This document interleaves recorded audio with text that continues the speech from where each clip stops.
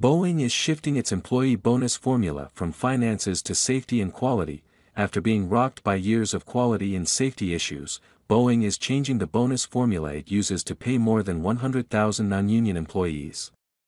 Instead of basing most of white-collar employees' bonuses on financial results, bonuses will now be based mostly on safety and quality metrics.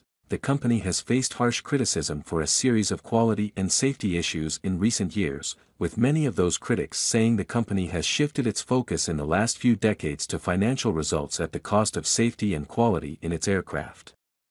But those safety and quality problems have resulted in 5 years of operating losses topping $31.5 billion. It's very, very important to drive the outcomes that we're all committed to, and that's to deliver a safe and quality product to our customer, said Chief Operating Officer Stephanie Pope on Thursday.